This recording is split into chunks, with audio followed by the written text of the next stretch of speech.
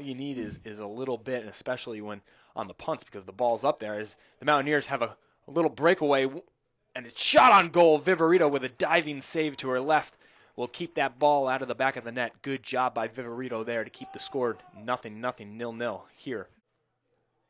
Played on a forward. This is Biaggi. Biaggi one-on-one. Tries to get around. Shot on goal. Right to Miller. Headed by Marin. To Benston. Benston. Crosses over to the middle. Centering pass, and it's on goal, and we have a goal!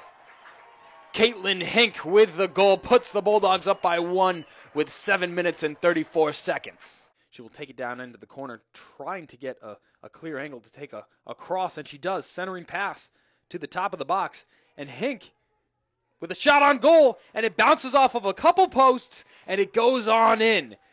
We will take that ball. Played on forward. Here's a breakaway for the Mountaineers. Chipped right on over Viverito, and it will trickle right off of the right post.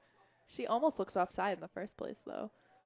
And 2 seconds, 1 second, and the game is over. The Bulldogs win 2-1 against the visiting Mount St. Mary's, and the Bulldogs win on Senior Day. Great job here to dedicate this game to those 3 wonderful captains, number 23, Mary Green, number 9, Caitlin Hink, and number 25, Stephanie Moore.